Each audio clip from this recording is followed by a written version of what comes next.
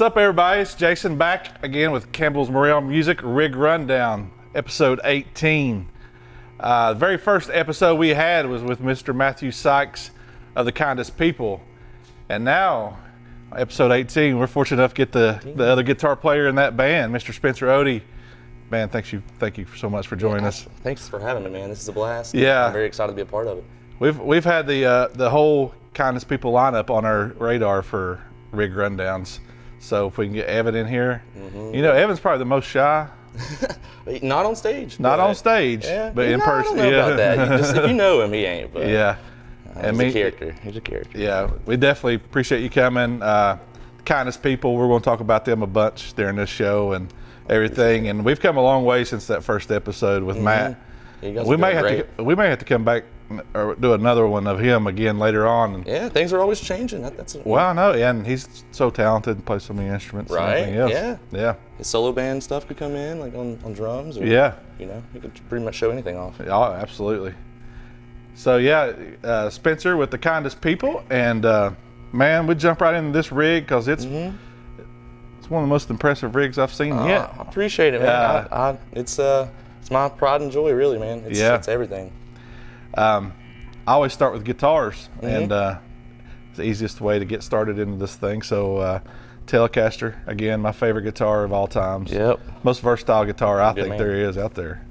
And if you just want to talk a little bit about what kind of Tele you got. And Sure. So this is a Nashville Deluxe Tele. Got it back in probably like 2007. And it's just been everything since. So when I first real guitars, I went from my, Washburn X series and learning, and it was funny. I went in there with the idea. I was in 7th grade. I was like, I want a Schecter. Yeah. So I went in to Guitar Center and fell in love with a Tele instead. And I thought I hated Teles, but between all my other guitars, this is just one that, like you said, it's very versatile. It's a tone monster. What I love about this one, the Nashville Deluxe has a Strat pickup in the middle. So I got 2 Tex-Mex pickups, and then you got a Strat pickup in the middle. So it's really versatile. But so you can get some of that Strat sound out of in that Tele. And it's not quite that Strat sound at all, but it's an interesting, different option here in the middle. When it's a 5-way selector, so you can get a little bit of each. So, but I typically just go right down in the bridge pickup almost all the time. Every now and then I'll slap it up if I'm depending on the line, and what purpose, but typically right. Sweet. Yeah. Just pretty much all stock. Yeah. Everything is 100% stock on this. So, yeah. Didn't really. I mean, maybe one day I'll do some upgrading, but I don't see the need exactly. Like it just sounds broke. Yeah. Right. Yeah. And yeah, so we'll come out of that into your pedal board, and I will talk about your pedal board being one of the most organized and sweet looking pedal boards that I've ever seen. Still trying to get it even more perfect. Yeah, eventually I'm going to get the power supply mounted underneath, and once I fill up the board a little bit more, I need a couple more pedals just to make it not look weird, right? Yeah. But yeah, it's very clean wiring, and that helps with not only aesthetics, but when you're playing live, it helps not having the cables all just mumbled and everything else. So absolutely. As with almost everybody that we've ran down, you start with a tuning pedal. Gotta have that at first, in the first. It's important to stay in tune. It's pretty important. I would recommend it. Yeah. There's a lot of players out here that whether it's a snark or a a stomp tuner, either way, I break those clip-ons all the time. All the time. And the electric rig, you don't have much to clip onto with the Tele, and it just will pop off and break. But yeah. And it's good to have just to mute your signal every time when you're tuning also. Absolutely. So man, if you want to talk about out of your Boss TU2 and how your chain goes, and then maybe if you want to play some when you're talking about them, or just go however you want to run through it. Sure. So yeah, obviously going through the tuner here, and then I'll jump up to the compressor. That's a JHS Pulp and Peel. I think that's V2. If I'm not mistaken. It's definitely one of the earlier ones. It's standard compressor. Just got your volume on it, got a blend and your compressor. I typically just run everything right about 2 o'clock, 1 o'clock, 2 o'clock. Volume typically, well, with this amp, I have to tone it back a little bit because it's a little meaner. So, I ride it about right at halfway. Is that something that particularly stays on most of the time? Or? Yep. On my board, this one will always stay on, and I almost never change any of the settings. If I'm at home and doing some stuff, potentially, or maybe in recording, but 9 times out of 10, it's just going to stay on right where it's at. Gotcha.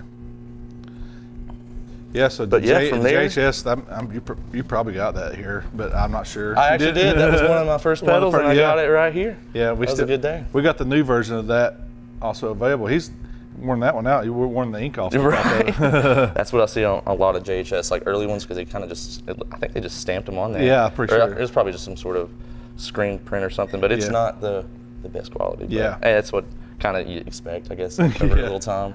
For sure. But yeah, from there, I jump over and it just goes all the way down the line. So I'll jump into some reverb. I've got the Strymon Blue Sky. I got this here as well, and a very versatile reverb. I use a lot of things on that. Usually I find myself a lot of the time with the mod, and then on room for the mode and the type. Depends on what I'm doing. I might roll all these down, the pre-delay, high damp, and low damp. But you know, because it can get really washed out really quick. Yeah. But just for something just kind of just standard, like this is kind of a sound.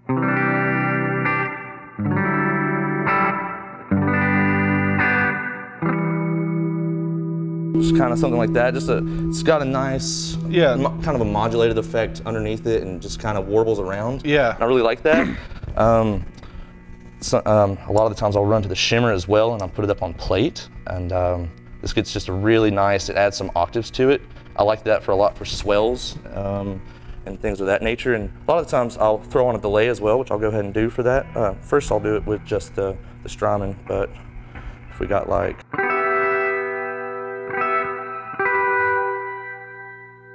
That's just the tone there. So with some swells.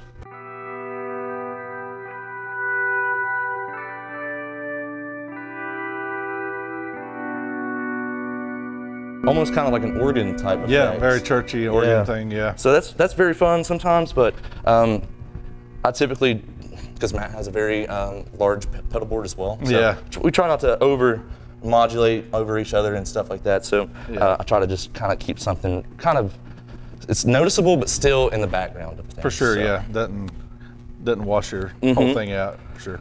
And from there, go over to the Meteor Lo-Fi Reverb from Carolina Guitar Effects. Okay. Carolina Guitar Company, I think. Those guys are awesome. I found them back in college, and I just fell in love with their artwork. It's very neat. It kind of reminds me of like the old orange amps, with just, instead of having any words or lettering, it's just symbols. So I always thought that was just a really attractive feature that they have. But yeah, this one's really fun. This was my main reverb until I got the Blue Sky, and I kind of still go back and forth. I just really like some of the tones I get out of it. A lot of the things I'll keep kind of rolled back because it can get out of control really fast. It's really fun. So.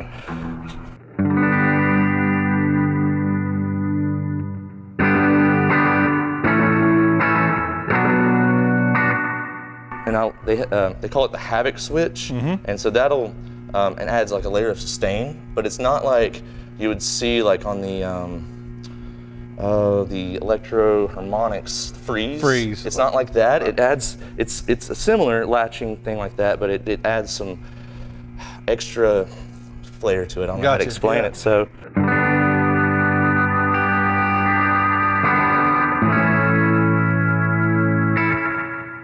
So I just love drawing out some parts. So if I'm like on a line.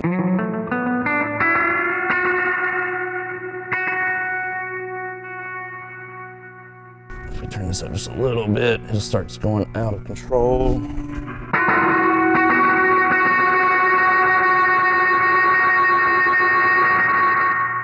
So you'll hear that all over a lot of early stuff from the Thomas people. I guess I had a problem with just using that all the time, but still love it. It's one of my favorite pedals on the board for sure. Yeah, I've not seen that pedal before, so that sounds great. Thank you. From there, we jump over to the Twister. Got this in the used selection here. It's a chorus and a flanger. I pretty much just use it for the flange setting. The chorus sounds great, but just, you know, it's what you expect from a good flange. It's just got the...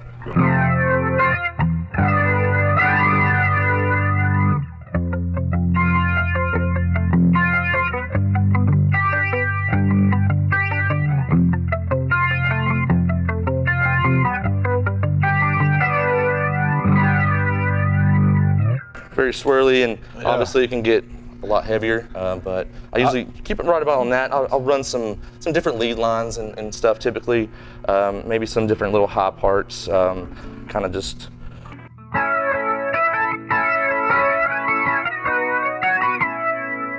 In that setting, it's just got that. Just adds another layer of texture for sure, and like that swirly thing. For sure.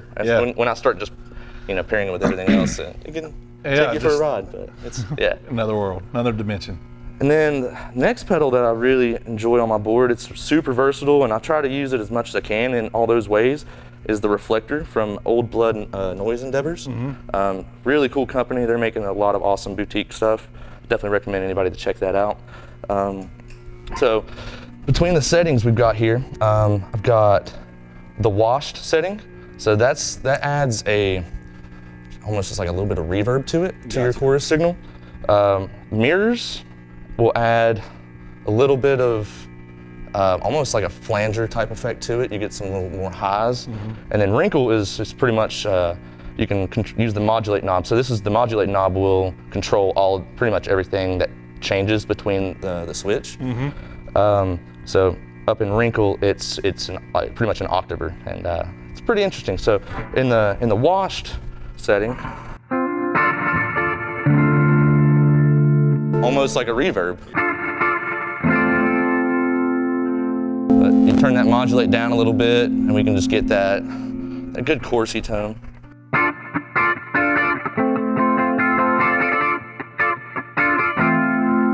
I really like doing a lot of my lines on mirrors.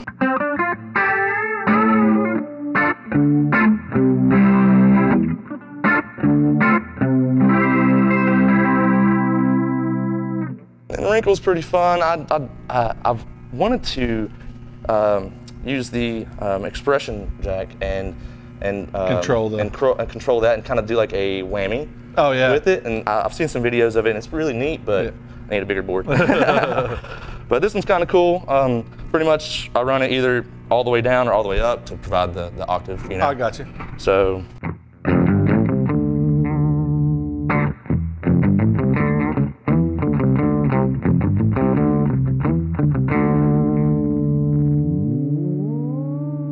And then every now and then I'll get crazy on stage and just start twisting all the knobs and getting wild with it, but.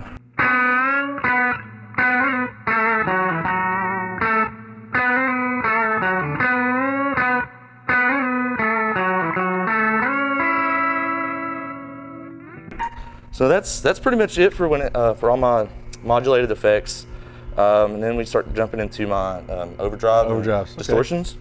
So you're running your overdrives and distortions after the modulation. So that's cool, yeah. Yep, I've ran pretty much everything all different ways, but I really like my time-based effects closest to the amp. Gotcha. This actually has an effects loop. I haven't played through it yet, but I'd like to see how that can change maybe some of the sounds, some of the time-based effects especially.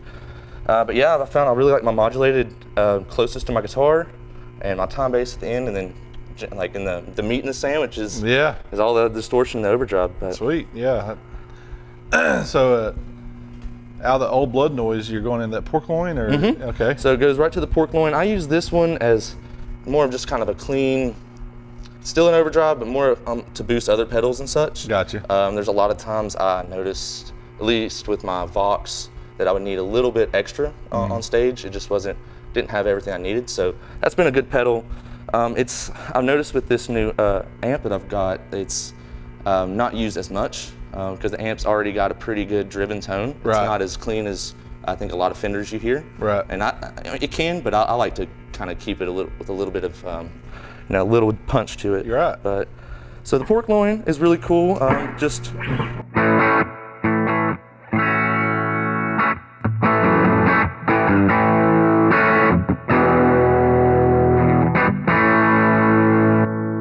Just adds just a little bit of punch to it. Yeah, just pushes the amp a little harder. Right. It's good for, you know, if I wanted to, I usually run that one and the Timmy together. If I'm doing especially some solo lines or anything I feel like I need to be brought out a little bit more, I'll usually turn that on with it. So it's,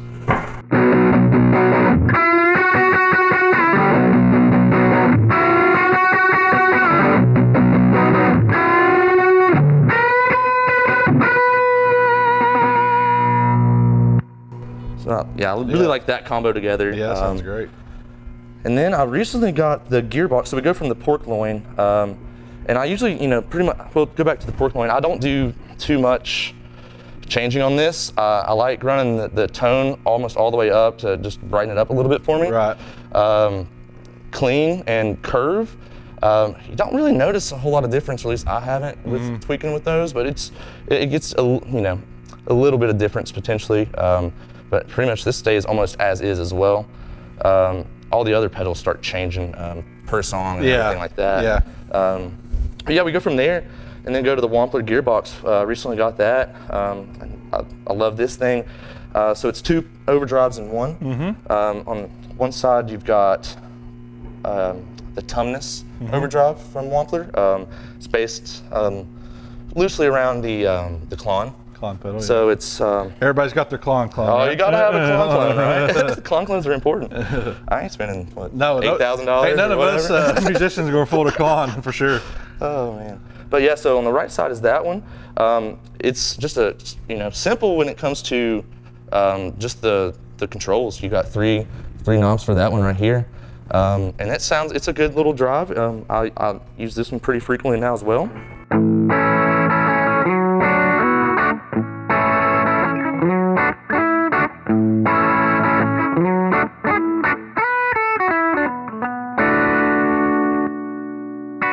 And what's really cool about this pedal as well is it has a channel selector between the two. So, obviously how you run your pedals is important. It's going to change your tone. If I have, one overdrive and I'm stacking it with another, it's going to sound different in different places. Right. So this it's cool. So if this is the pinnacle side of the pedal. So that's one of their more high gain, and it's definitely, it pushes the amp, and it's a lot of the times I feel like it does get a little noisy on stage for me, but still it's an awesome pedal, and it's got some really cool, just overdriven, high distorted tones.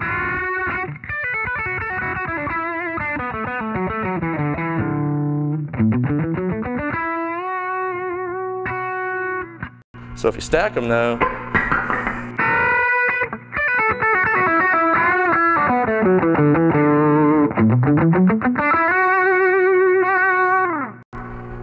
yeah, and it's very, obviously very similar to kind of the setup I had with the pork loin and the Timmy. It's all in one box. Right, it's all in one box. And well, I've got a big pedal board, so got to keep some pedals on it. Yeah, gotta have a variety. Yeah, exactly. And then from there we go into the time-based things. The Trimatron, one of my favorite pedals. It's a lot all in the box, that's for sure. Definitely one of the coolest pedals I've ever seen. Hey, thanks, man. Stone Deaf is an awesome company. They're based out of UK. Okay. Their artwork is amazing. Their builds are amazing. You should definitely check them out if you haven't, or anybody if you haven't heard of them. They're top notch and really good to work with. I had actually a small issue happen, and they were extremely willing to help and got it as quick as they could. Yeah, that means everything. Even coming from the UK, it only took within the weeks. Yeah, they were on it, so I appreciate that. But yeah, I pretty much just use this as, I've got 4 presets, but I pretty much just keep it on the first preset, and then if I need more, I'll add more depth, more rate to it, on the fly. But yeah, it's a cool little thing. I really like this guy. So we got the tone knob now. Here we go. So yeah, this is a fun one right here.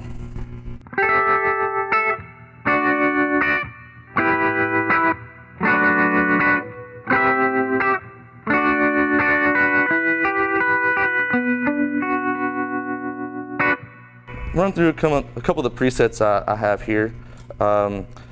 This is so what's cool about the Trimatron is you can actually stack these tremolos on each other. So there's dual tremolos. You can go through, there's almost 10 different waveforms. Some of them you can You can use half in each. Gotcha. It's wild. You can get a lot of cool effects from this one, but you can also change the time in it. So it go from quarter, triplets, you know, Right. 16ths. So that's really neat, just on the fly.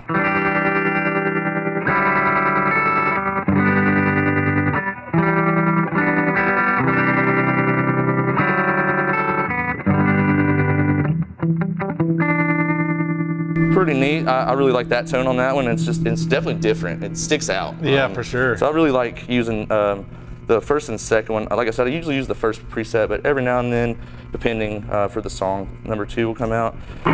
It can do some crazy things and gets really distorted on itself. You know, obviously, if you're changing how things are, you know, beating against each other like that, and it's kind of interesting. It's like an octaver and.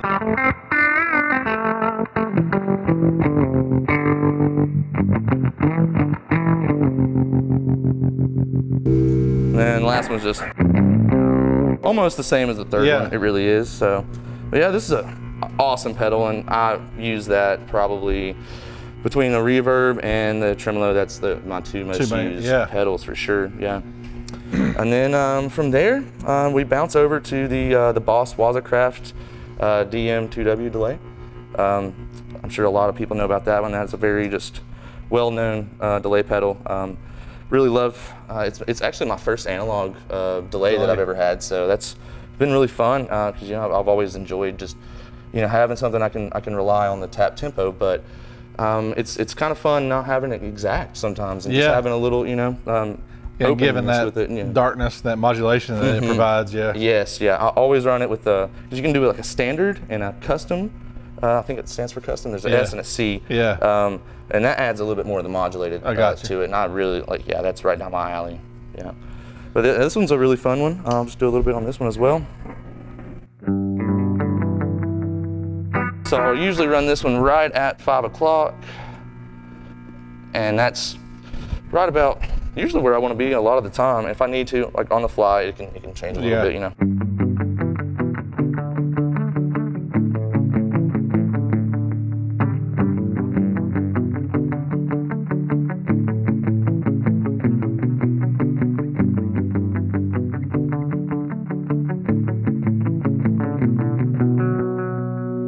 And then if I want to add, instead of just going right on, that's pretty much my, so right here in the middle, that's pretty much what I use to be right on the 8th note. And then if I want a little bit more, maybe like closer to the triplet feel, I'll go to about 2 o'clock or so. And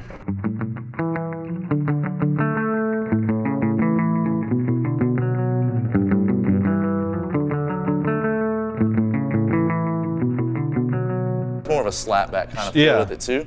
So I really enjoyed this pedal. This is actually kind of a recent one I got as well within the year. And, it's been interesting going from the TC Electronic Flashback X4 and having a lot of presets and looper and everything on it. And just kind of concentrating. Just going straight down to one and just focusing on one delay pedal. It's been really nice. I feel like sometimes you can have too many options as far as delay goes and kind of get lost. And when really you can do a lot with just one pedal, and that's very true.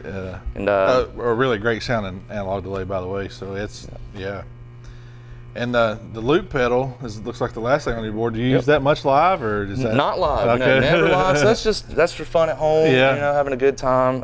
Just jamming in my bedroom and we have a lot of other players that say they play a lot of loop pedals and create a loop and get it going and just start playing their pedals. They'll twist knobs and get different things going on. But, that's very neat. It's this is the pedal I do not. RC2? Yep, the RC2. It's one I don't utilize to its full potential. I like it pretty much just for being a loop. It has some drum effects with it, and it's not bad. I just really haven't tapped into it and really understand how to use it to its full potential. You can definitely you can save a bunch of things, a bunch of loops on there, and access them. But but I think and loop pedals are great ways to find tone too. Like you can get something going, dial something on your amp, try different pedals, going back into that loop and see how it changes and how it affects the sound too. Exactly. So, that's I spend a lot of my time doing that, just trying to be creative, whether it's for a project or anything, or if it's just something that's just need to play about. Yeah, just getting my radio to play a little bit and just make some new random notes. Yeah, and so yeah, I mean that is a great looking pedal board, great sounding pedal board. Thanks, Jason. I love the way it's set up and the way you use it. And coming out of that, it's probably into your newest acquisition that I could think of.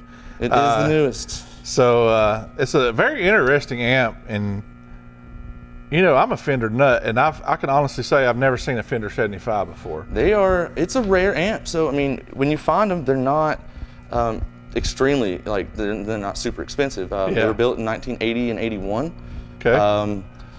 It was actually built by, I believe his name is Ed Johns. Or Jans. Might be butchering that name, but he built Fender's loudest, most powerful amp. It was I think a 200 watt amp. Okay. Unreal. But yeah, this was one of his things, the Fender 75. I do believe it was repurposed at some point. A lot of the times you'll see these in just a combo. Gotcha. And they had 212s and 115 speakers with them, and sometimes I've seen some different things in listings on Reverb or doing research. I've seen some head and speaker combos, but not as often as as the combo amp. So right, and you bought basically a full stack this with 2 cabs, but we just brought one today. Right. Yep. For demonstration purposes, but it's a 115 cab. Yep, 115. So like I said, I think it was kind of repurposed and put into a new enclosure. This got PV Black Widow speakers. Okay. So this is just 115. I got another cab as well, like you said, another 15. Man, just a really fat tone. It's just so beefy. Yeah.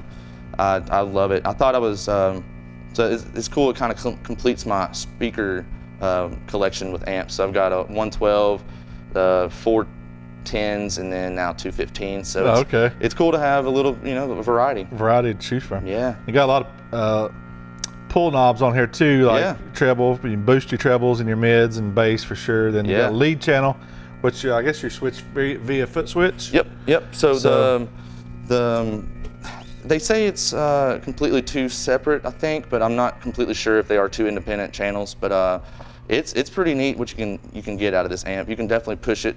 I love the low power feature, so you can go from, I think they say down to 20 watts, I believe, but it's louder than 20. Yeah. But 75 at the most. I mean, this thing can definitely just scream.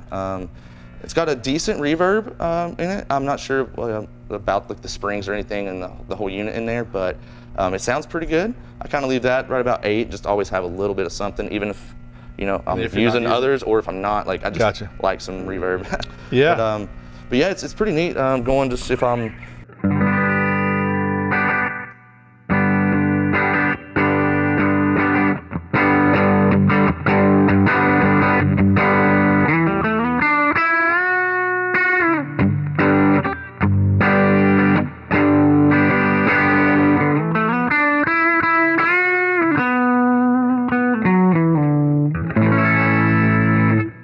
Push it a little bit more. I mean, if we wanted to, add all the extra gain, I mean, it will just start obviously feedbacking on itself.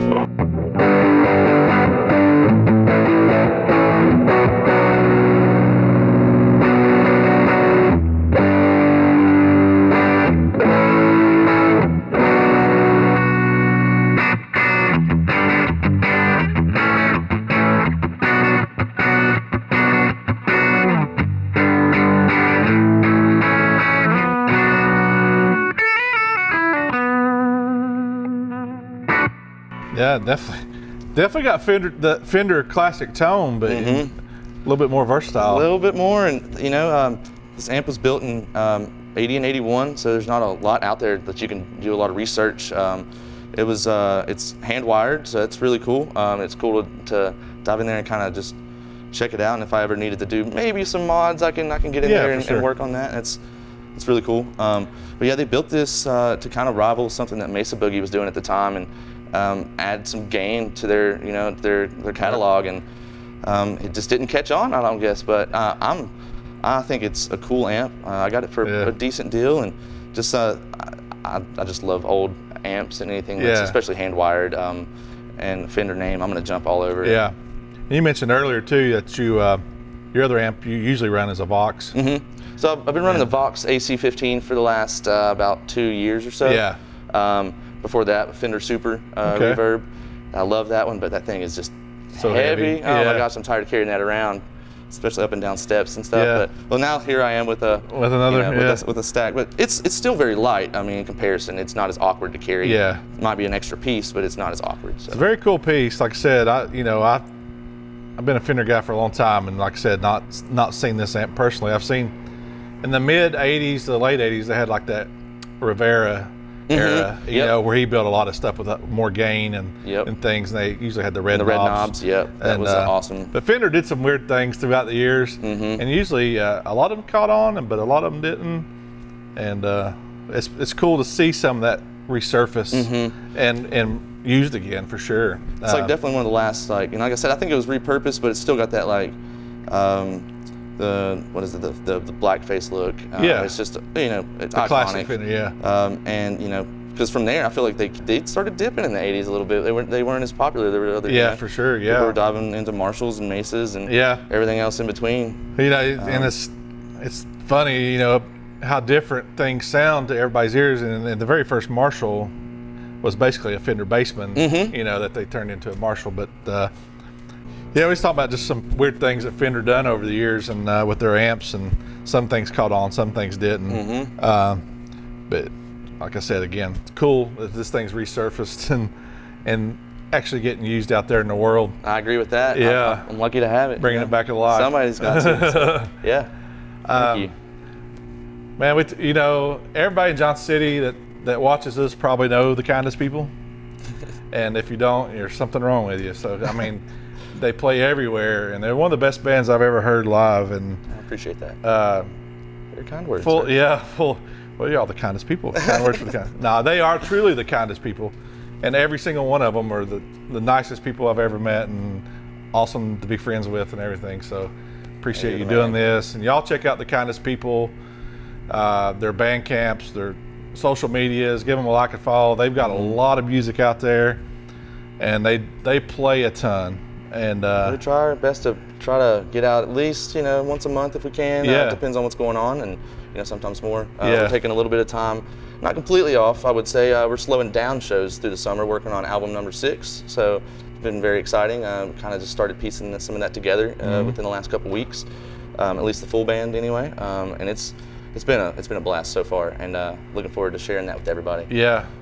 Sykes was in here yesterday talking about some more of that, and I won't mention what he was buying because that might tell the world what y'all got planned here in the near future. You didn't even tell me. But y'all definitely check out them, and if you get a chance to go see them live, it's a great show. High energy. Appreciate it. Lots of good songs, and you'll have a great time. Yeah, please come out and hang out with us. We'd love to see everybody. Like I said, I think I've been here at Campbell's 8 or 9 years now. I'm not, working wise, I've always been here, but working at least. And for all those years I've been in here, and before then, you've been here longer than I've been here probably. And I don't know about that. But we appreciate you shopping local and keeping it here at Campbell's. And always, anytime I can. This is the first place I'll be, and it's, we're very lucky in this area to have a store like this. And there's not really anything like it within hundreds of miles. I feel like even like in Asheville, there's not great local stores like this, and definitely just kind of you get just a different kind of relationship here. It's very community driven, it feels, and everybody does care about each other. Yeah, it's unlike anything else I've seen. That's the feeling I get. We're all local bands. We're also trying to support each other, love what each other's doing, and if we can keep it all right here in the community and shop local, it's just better for the town, better for the music scene, I think. Absolutely. Yeah. So we appreciate you shopping here and keeping it. Always will. Most of his pedalboard guitar and everything else probably came from here at one time. It sure did. I would say at least half the pedalboard did. That's for sure. Yeah. A lot of pedals. I mean, if you want to play some combination of things you do, you don't need to talk about it. Just play licks and. Okay. What would be like a verse and chorus or something, or just something, but all right.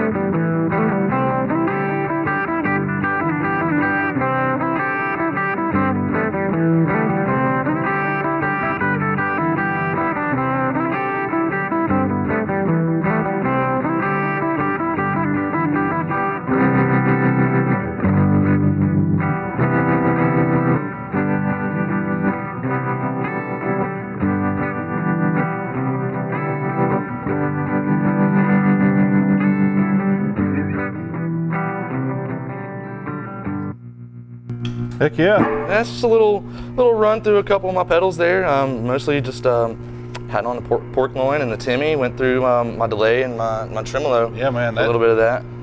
That's a very good use of the looper, and it shows you how you can create stacks and stuff. Yeah, exactly. Sounds awesome. It's great for creating ideas and when you're writing music for sure. Mm-hmm. Yeah. Yeah, and I mean, I'm bad to forget things that maybe just kind of just popped in my head, and so it's nice to, if I have something, just to get it there quickly and then, be able to try to document that. But yeah, man. Heck yeah. Again, it's Jason, Campbell's Morel Music. Spencer Otey with Kindest People.